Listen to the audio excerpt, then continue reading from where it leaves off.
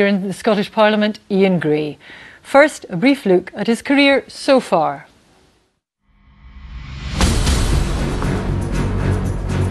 A physics graduate from the University of Edinburgh, Iain Gray taught maths and physics at Gracemount High School in Edinburgh for 7 years before leaving to teach in an agricultural technical school on the banks of the Limpopo River in Mozambique. He then spent 12 years working as Scottish campaigns director for Oxfam. He was elected as MSP for Edinburgh Pentlands in the first Holyrood elections in 1999. He was appointed Minister for Social Justice under Jack McConnell, then took over the ministerial brief for Enterprise after Wendy Alexander resigned from the post in 2002. After losing his seat to the Conservatives' David McCletchie in the 2003 Holyrood elections, he went to work as a special advisor to Alistair Darling, then Secretary of State for Scotland. He returned to the Scottish Parliament in 2007 as MSP for East Lothian. He was elected Scottish Labour leader in September 2008, again following the resignation of Wendy Alexander. Well, when I spoke to Iain Gray earlier this evening, I asked him to define what was the single most important issue on his election agenda. The single most important issue, and I think if you asked any Scot they would give you the same answer, is jobs and the economy. I mean, this is a real time of uncertainty. People are concerned about their jobs, they're concerned about how they'll pay their mortgages, they're concerned about the future prospects for their sons and daughters, their grandchildren. And that's why our focus will be on jobs, on the economy, protecting jobs, creating jobs, particularly in those new industries like life sciences, renewable energy, where we can create the jobs that can make Scotland prosperous in the 21st century. Now, what part then does the Future Jobs Fund have in all of this? Well, the Future Jobs Fund was, an incredibly successful response to the recession which the previous Labour government in Westminster introduced. It was an enormous success, created tens of thousands of job opportunities to help young people get back into work in Scotland, hundreds of thousands across the country. And indeed, employers who were involved in providing those job opportunities also thought that scheme was a huge success. We believe that the coalition government in Westminster made a huge mistake by cancelling that programme, and it's our intention to introduce a Scottish version of it. It won't be exactly the same. It can't be. It will be done in partnership with the private sector. We're already talking to some of the big companies, big employers in Scotland, and have had a very, very positive response. Right, so but what it's about, well, we've committed to 100,000. We will across the piece, we will advertise the first ones within the first 100 days. We really think that that's the kind of thing that should be the priority for any party in the run-up to this election. Giving our young people a chance, nothing could be more important than that. So you're prioritising this, and the key part of this is getting more money out of Whitehall. We know from past experience it's been extremely difficult for Labour administrations and also SNP administrations to have Whitehall make an exception for Scotland. So you are predicating a key part of your election strategy on a policy that hasn't been agreed, approved or financed, and actually on past experience will not be. Well, the part of the approach is to seek to work in partnership with the UK government, but as I've said to you, part of it is also to seek to support, and that includes financial support from the private sector. Our vision is of a partnership, a public and private partnership, to take forward something which we believe is good, but I think the Scottish business community think is good as well. More generally on the economy, you have been very critical of the SNP's handling of the economy, and given a lot of the private sector job creation will be dependent on a thriving public sector, as it were. When you look at what voters think about Labour's track record on the economy, they know Labour was culpable in the economic crisis. They know that there was inadequate regulation and no management of systemic risk. What parts of the financial crisis do you go to the voters with and say, we were responsible for that and admit that? Well, I think there's widespread agreement that regulation should have been stronger. But look at, it wasn't just Labour that wasn't arguing for stronger regulation at the time. The SNP, for example, were arguing that regulation of the financial sector was too strong. The SNP were arguing that regulation of the financial sector was too strong. They wanted light touch regulation. But look, Isabel, what people know, everyone knows, is that we had a banking crisis which was global and a recession which was global. And I think people in Scotland also know that Gordon Brown and Alistair Darling took the key decisions which were necessary to protect the Scottish banking sector and the Scottish economy. And if they hadn't taken those decisions, the circumstances in which we find ourselves now would be far worse. What then, to clarify, is your position on bank bonuses? I would like to see bank bonuses significantly restricted or even stopped, and I think that's the general view. I think we look at the levy, we look at taxation. I think there are ways that could be done in order to reduce those bonuses significantly, and I think that's what the public would like to see happening. What sort of ways? By increasing taxation or increasing the levy.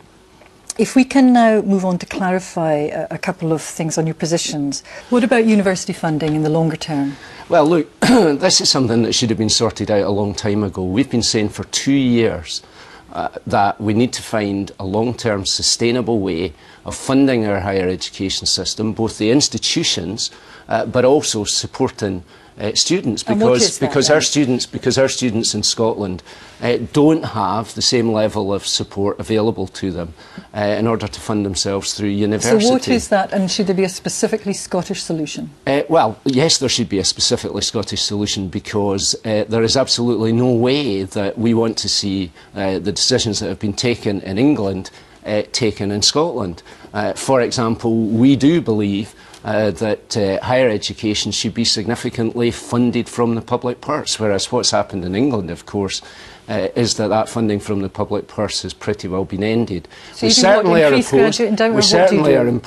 Excuse me. We certainly are opposed to upfront tuition fees, but we have to find a way of sustainably supporting our higher education sector, and the Scottish Government have simply failed to do that. Yes, but that's what I'm asking you, is what is that way? They've brought forward a green paper with a series of options which very little detail, poorly costed, yes, but what is and your no detail indication which they intend to pursue. So what is your detail and your specific costing? It's difficult to see. It's difficult to see how we can fund our higher education sector sustainably without some kind of graduate contribution. But if there is a way of doing that, we need to see the numbers, and that would be a very good thing. On the issue then of a single police force, there seems to be conflicting opinion within Labour itself about whether that is a good idea or not. Well, there's no conflicting policy position.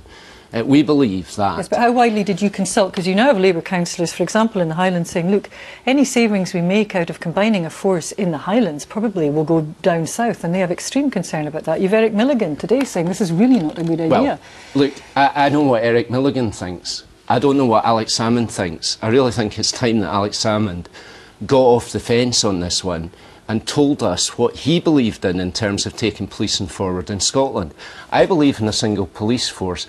Yes, because it might be that there could be some savings to protect frontline policing, but also because I think it is the right thing for effective policing in Scotland. Most policing in Scotland is either at a very local level or at a very strategic level, and I think a single force would allow us to be more effective at that strategic level, but I think we can do it in a way which also strengthens local autonomy and accountability, which is why I think the concerns that have been expressed from Grampian are actually misguided. Okay.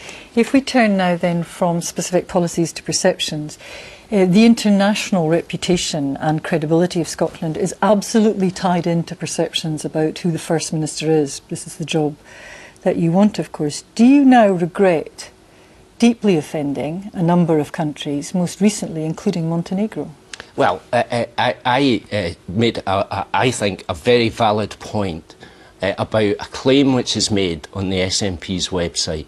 The SNP's website says Montenegro's independence shows how easy independence can be, that it took 40 days and a referendum. Now that is simply not true. Yes, but the Montenegro's, point is, the Montenegrin Chargé d'Affaires specifically has said your statement that Montenegro is involved in ethnic cleansing, including your reference to a war crimes tribunal and a UN peacekeeping mission, is simply incorrect.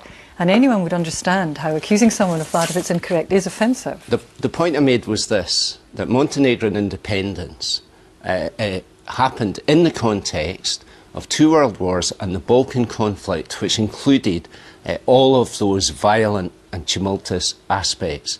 And I think that's true. I regret that if it was interpreted that way, but it was not the statement that I made. The fact of the matter is this: for modern Montenegro to emerge as a democratic modern nation from the tumult of the dissolution of Yugoslavia is a remarkable achievement, and it should not be dismissed as easy in order to make a political point about Scottish politics. I think that's what belittles Montenegro. If we go post-election now, would you rule out a coalition with the SNP? I don't rule out any of these things. Would you welcome a coalition with the SNP? I think the lessons that we learn from PR elections in Scotland and indeed close elections in Westminster are that politicians have to fight as hard as they can in elections for as many seats as they can possibly get. And after the election, they have to consider the result that's been delivered by the electorate and the numbers there, and then take their conclusions from there. So I will fight for as many MSPs as I possibly can in May, and we will consider the election result, and then we'll take it from there. But I would say to you that minority administration, for example, is a far more likely prospect now than perhaps it was in 1999 and 2003, because we've had a minority administration for the past few years. But you're not ruling out being Deputy First Minister to Alex Salmond's First Minister, or vice versa? I don't rule out Alex Salmond being my Deputy First Minister. I'm happy to rule out being Alex Salmond's Deputy. I think that's one of the less likely outcomes of the election, if I'm honest with you, Isabel. But I think, you know, the run-up to the election is about making our case. And I think we've got a strong case: a national care service, the apprenticeship guarantee, the literacy drive, the future jobs fund. We will make the case, and we will try to win just as many MSPs as we possibly can. That's what will be on our mind in the run-up to the election. Iain Gray, thank you very much indeed. Thank you.